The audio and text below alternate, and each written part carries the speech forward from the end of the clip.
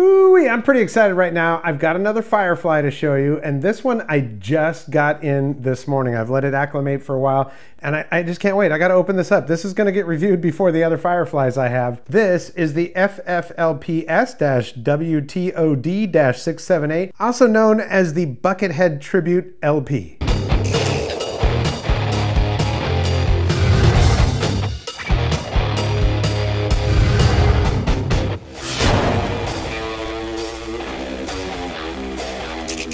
Welcome back, I'm Tony, and I am gonna do a review on this, but I'm just chomping at the bit. I have to open this box and get this thing out of here. Now, my journey with Firefly started when a friend of mine, Richie, posted on Facebook, I think it was, that he had bought this Buckethead Tribute guitar from a company called Firefly. I was like, dude, I gotta know more about this. And he said, well, you know, listen, they do stuff in batches. If there's one that you like and you didn't catch it on one of the drops, you might have to wait 4 or 5, maybe even 6 months before it comes back around again, because each time they do drops, they try to vary everything, you know? So you might see something in 2 different drops and then you won't see it again for months. And that was the case with this. Now, they did release this as a baritone version, and I was like, I am not really looking for a baritone.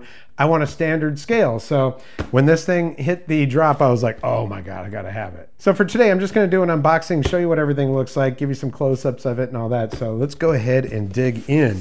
I gotta say, it feels lighter than I thought it would, all right? I've got one of their other Les Paul styles or LP styles, and it seems like that one was heavier, but I don't know. First thing I noticed right off the bat is that the packing on this thing was absolutely impeccable. I've gotten them before where there's just a big gouge out of the box or something like that, but they pack these things really well. And I'm surprised that it's just, you know, it's styrofoam. That's really all it is. And they come through really well. Ooh. Now, by the way, I don't throw these boxes away. I've seen people actually selling these on eBay. And, you know, I keep them around. As a matter of fact, one of the reasons is because I might actually do a giveaway real soon here, giving away my first Firefly guitar that I bought, because I've got so many guitars, and I'm like, why not? Why not share the wealth and let somebody else experience some Firefly? So stay tuned, because I'm planning on doing that. Now, they're always packed in this styrofoam like this. Oh man. Woo! She's looking good. Typical when you get these, it's, you know, you've got a Allen wrench for your truss rod and a guitar cord. They're never right, the best guitar cords, but, well, it looks like it came through all right. There's just one little hole. You see that little hole that's right there, but that looks like it's just part of the, doesn't look like it was done in shipping or anything like that. Oh man. Yeah, so I keep those boxes and the styrofoam insert and all that because if I ever decide to sell one, or need to put it in storage, or if I'm moving, or if I want to do a giveaway, I have the box. That is nice. Now I'm going to give you some close-ups here in just a minute, but there's binding that's all the way up around the headstock and everything. There's your headstock. And I've always been a fan of Buckethead style and his playing and everything else, so that was one thing that attracted me to this, but the kill switches. Nice, big beefy kill switches on here. Like I said, this is just oh boy, we're just gonna end up tearing all that, aren't we? That's right, I've got a few of these around. Oh man. Ooh. I mean, it's got binding on the front and the back. This feels really light for a Les Paul style guitar. Man. Ooh, that is nice. Painted neck. I'm not a big fan of painted necks, but on this one, I think I could go for that. The binding on this is almost like it's almost like transparent or something. Slightly different color than the actual body. Let's take a look at that binding all the way around here. Because it's got this triple binding on it, a little close up of that. Because it's got that triple binding on there, sometimes the lines can be a little bit convoluted and messed up, but that looks just about perfect. There's one little tiny little thing on the binding that's up here.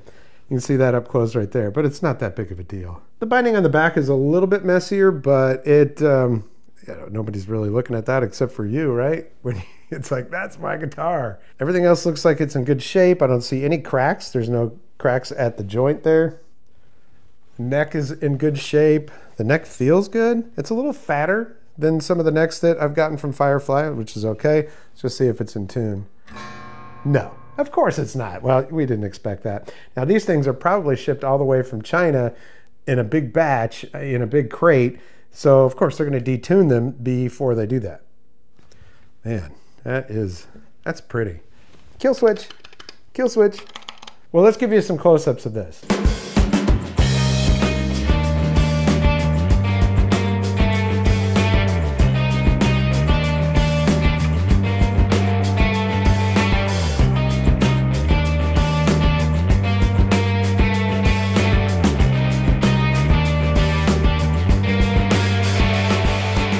All right, I'll get into more of the details and we'll play it, see how it all sounds and everything when I do the review on this, which will probably be a short review because I've already shown you all the rest of the stuff, but man, that is pretty nice. It's got those ball end frets on it. Inlays look fantastic. Well, I am pretty stoked on that. So that is the, let me read it out the box. So that is the FFLPS-WTOD-678, also known as the Buckethead Tribute. Well, I've got a pretty busy day ahead of me. I'm going to do some volunteer work and stuff, so that's one of the reasons why I couldn't really do a full review, but I just couldn't contain myself. I had to get this thing out of the box and see what it's all about.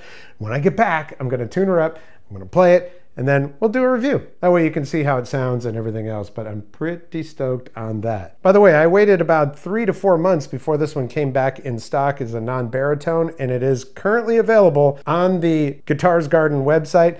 And I want to say it was like $229. It's under $250, I know that, but if you're looking to get one of these, now is the time, or you might just be waiting for a while. Listen, I want to thank you so much for watching this video and for your support here on the channel. Likes, comments, shares, subscriptions are always very important to the channel, so if you like what you see, hit the thumbs up. If you haven't subscribed yet, there's a red subscribe button down there and a notification bell. Click both of those, you'll get notifications when I upload new videos. And if you're into the guitar stuff, I'm trying to get caught up on some of the other stuff that I've got here for the channel, but I've got a ton of guitar stuff. As a matter of fact, I just got the Fender Tone Master Pro, and I love that thing. I've got a Tone X1. I've got a couple other Fireflies, including this Explorer style one that I have not reviewed yet. And I got a hold of the Positive Grid Spark 2, the Pearl Edition, which will go great with this guitar, which I'll also be showing you here on the channel, so lots to come. Well, that's gonna do it for this episode. We'll catch you next time on the Vapor Trail channel.